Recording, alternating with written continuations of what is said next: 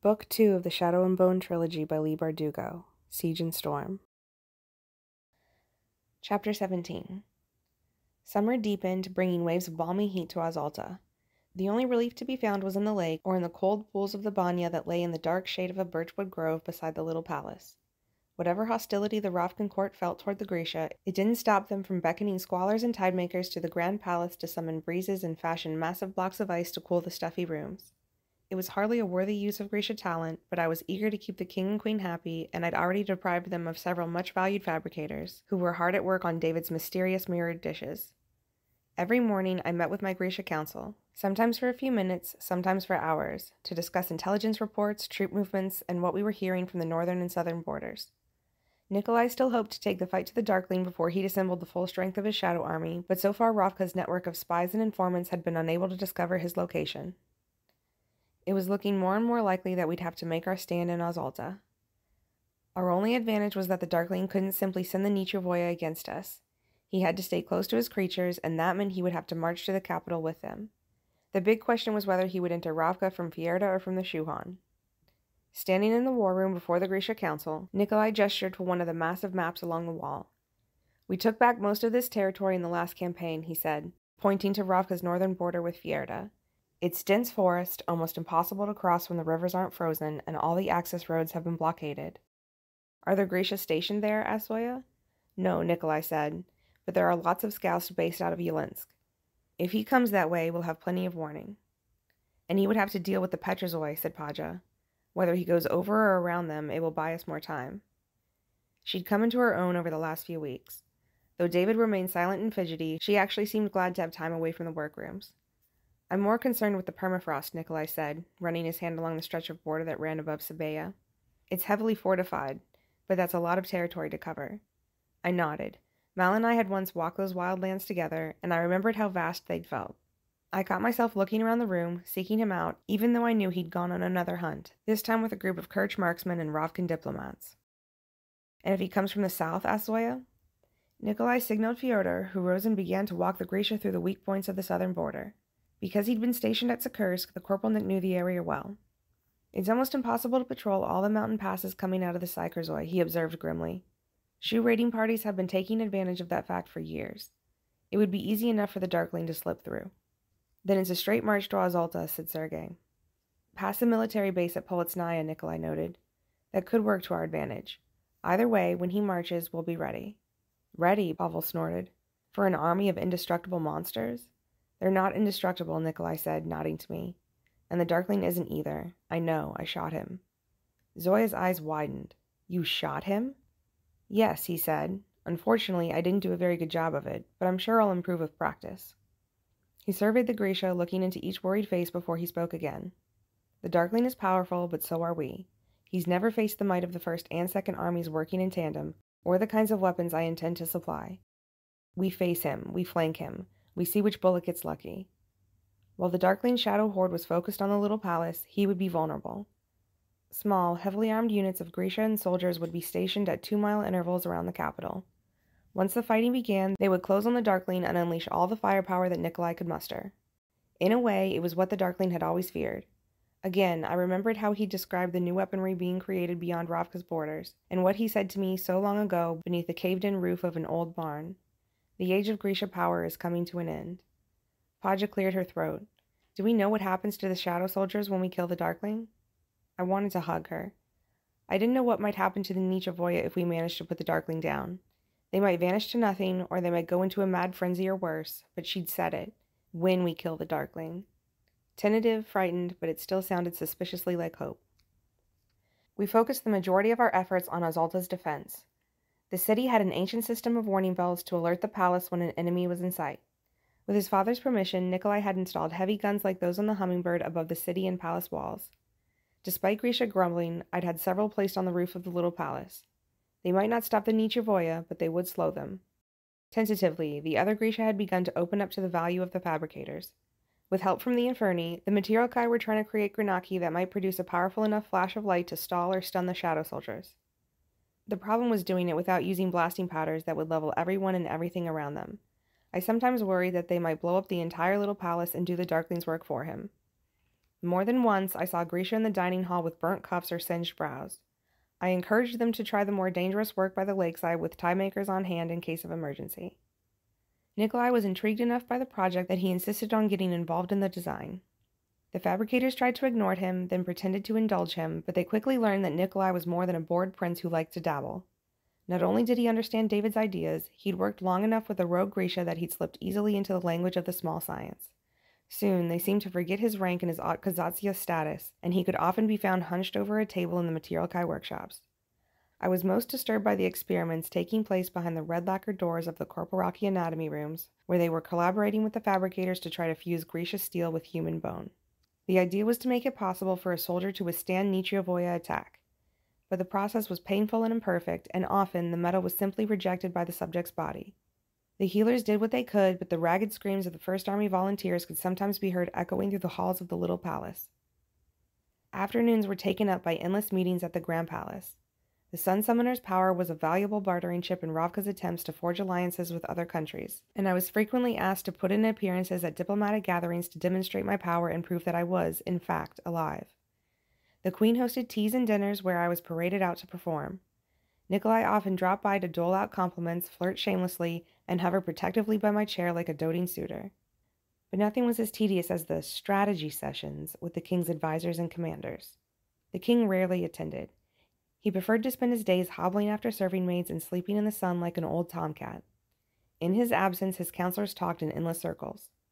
They argued that we should make peace with the Darkling or that we should go to war with the Darkling. They argued for a line with the Shu, then for partnering with Fierda. They argued every line of every budget, from quantities of ammunition to what the troops ate for breakfast. And yet it was rare that anything got done or decided. When Vasily learned that Nikolai and I were attending the meetings, he put aside years of ignoring his duties as the Lantsov heir and insisted on being there as well. To my surprise, Nikolai welcomed him enthusiastically. "What a relief," he said. "Please tell me you can make sense of these." He shoved a towering stack of ledgers across the table. "What is this?" Vasily asked. "A proposal for repairs to an aqueduct outside of Chernitsyn." "All this for an aqueduct?" "Don't worry," said Nikolai. "I'll have the rest delivered to your room." "There's more? Can't one of the ministers?" "You saw what happened when our father let others take over the business of ruling Ravka. We must remain vigilant." Warily, Vasily lifted the topmost paper from the pile as if he were picking up a soiled rag. It took everything in me not to burst out laughing.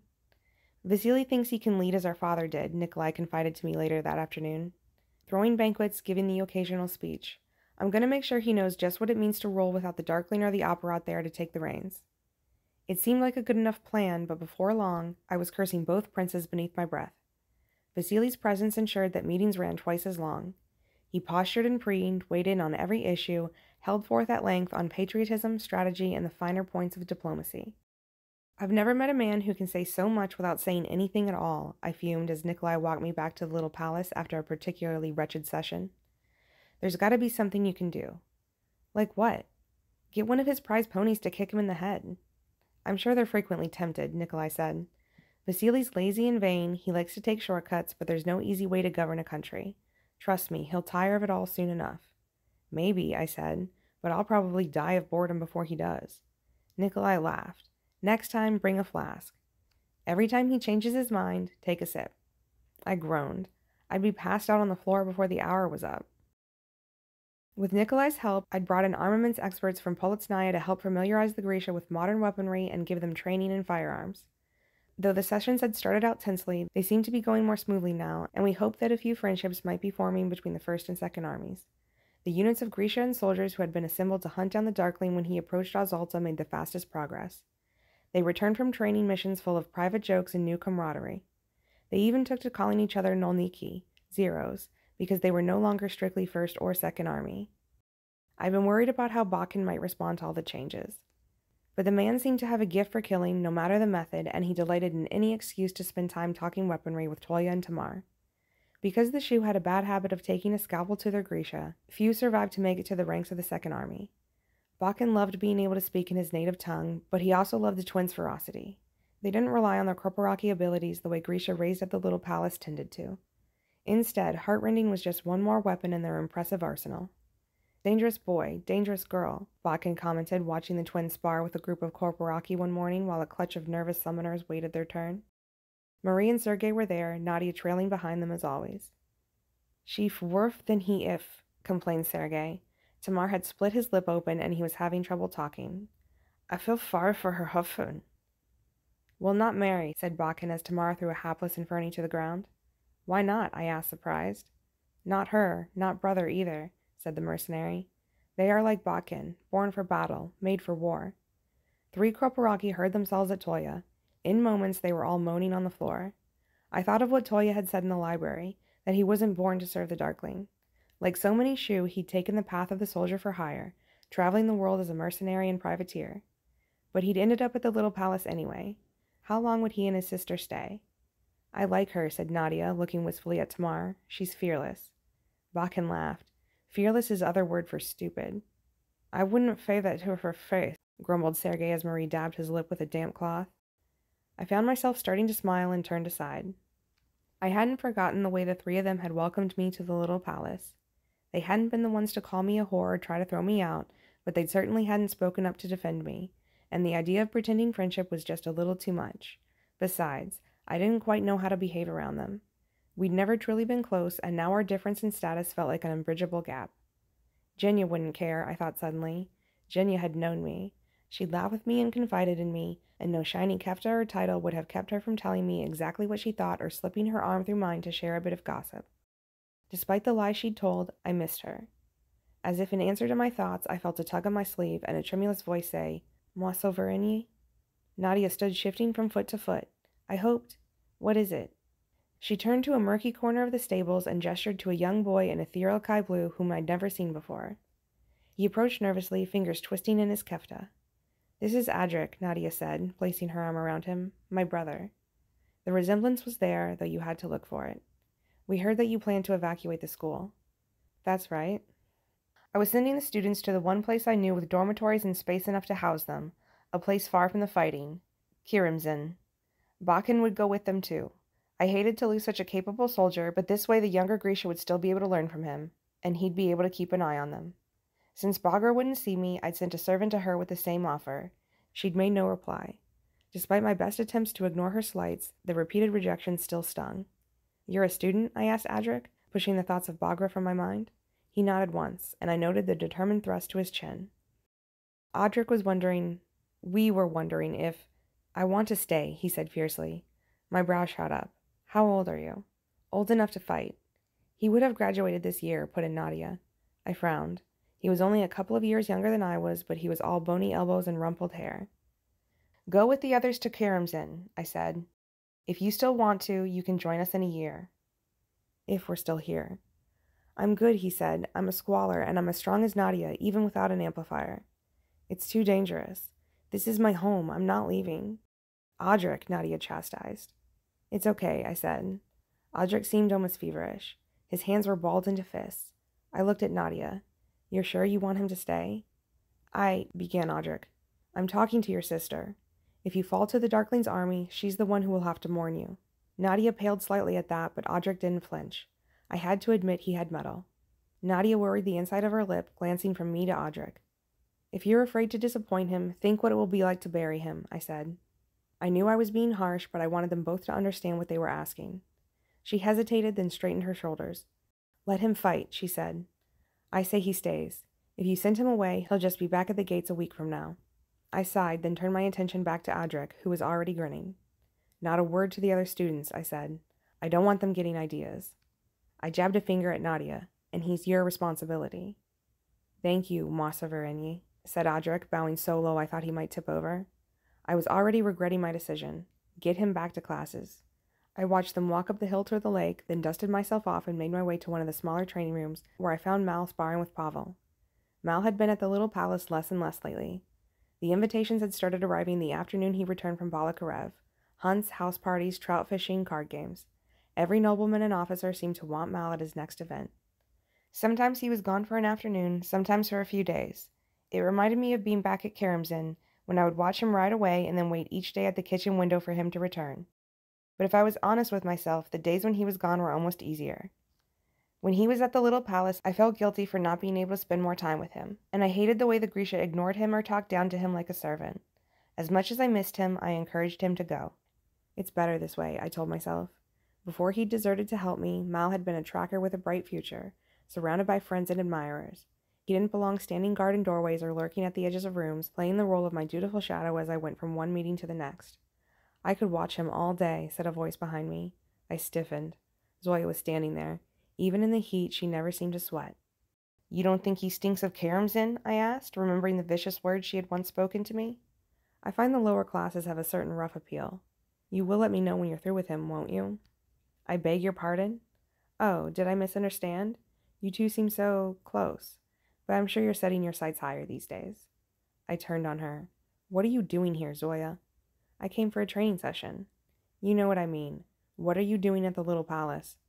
I'm a soldier of the Second Army. This is where I belong. I folded my arms. It was time Zoya and I had this out. You don't like me, and you've never missed an opportunity to let me know it. Why follow me now? What choice do I have? I'm sure the Darkling would gladly welcome you back at his side. Are you ordering me to leave? She was striving for her usual haughty tone, but I could tell she was scared. It gave me a guilty little thrill. I want to know why you're so determined to stay. Because I don't want to live in darkness, she said. Because you're our best chance. I shook my head. Too easy. She flushed. Am I supposed to beg? Would she? I found I didn't mind the idea. You're vain. You're ambitious. You would have done anything for the Darkling's attention. What changed? What changed? She choked out. Her lips thinned and her fists clenched at her sides. I had an aunt who lived in Novokirbursk, a niece. The Darkling could have told me what he meant to do. If I could have warned them. Her voice broke, and I was instantly ashamed of the pleasure I'd felt at watching her squirm. Bagra's voice echoed in my ears. You're taking to power well. As it grows, it will hunger for more. And yet, did I believe Zoya? Was the sheen in her eyes real or pretense? She blinked her tears back and glared at me. I still don't like you, Starkov. I never will. You're common and clumsy, and I don't know why you were born with such power. But you're the Sun Summoner, and if you can keep Bravka free, then I'll fight for you. I watched her, considering, noting the two bright spots of color that had flamed high on her cheeks, the trembling of her lip. Well, she said, and I could see how much it cost her to ask. Are you sending me away? I waited a moment longer. You can stay, I said, for now. Is everything all right? Mal asked. We hadn't even noticed that he'd left off sparring. In an instant, Zoya's uncertainty was gone. She gave him a dazzling smile. I hear you're quite the marvel with a bow and arrow. I thought you might offer me a lesson. Mal glanced from Zoya back to me. Maybe later. I look forward to it, she said, and swept away in a soft rustle of silk. What was that about? He asked as we began the walk up the hill to the little palace. I don't trust her. For a long minute he said nothing. Alina, Mal began uneasily. What happened in Kirbursk? I cut him off quickly. I didn't want to know what he might have done with Zoya back at the Grisha camp. And that was hardly the point. She was one of the Darkling's favorites, and she's always hated me. She was probably jealous of you. She broke 2 of my ribs. She what? It was an accident, sort of. I'd never told Mal exactly how bad it had been for me before I'd learned to use my power, the endless lonely days of failure. I just can't be sure where her real allegiance lies. I rubbed the back of my neck where the muscles had started to bunch. I can't be sure of anyone, not the Grisha, not the servants, any of them could be working for the Darkling. Mal looked around. For once, nobody seemed to be watching. Impulsively, he seized hold of my hand. Gritsky's throwing a fortune-telling party in the upper town 2 days from now. Come with me. Gritsky? His father is Stepan Gritsky, the Pickle King. New money, Mal said in a very good imitation of a smug noble. But his family has a palace down by the canal. I can't, I said, thinking of the meetings, David's mirrored dishes, the evacuation of the school. It just felt wrong to go to a party when we could be at war in a matter of days or weeks. You can, said Mal, just for an hour or 2. It was so tempting, to steal a few moments with Mal away from the pressures of the little palace. He must have sensed that I was wavering. We'll dress you up as one of the performers, he said. No one will even know that the Sun Summoner is there. A party, late in the evening, after the day's work was done. I'd miss one night of futile searching through the library. What was the harm in that? All right, I said. Let's go. His face broke into a grin that left me breathless. I didn't know if I'd ever get used to the idea that a smile like that might actually be for me. Zoya and Tamar won't like it, he warned. They're my guards. They follow my orders. Mal snapped to attention and swept me an elaborate bow. Da, Mosaverini, he pronounced in somber tones. We live to serve. I rolled my eyes, but as I hurried to the Material Kai workrooms, I felt lighter than I had in weeks.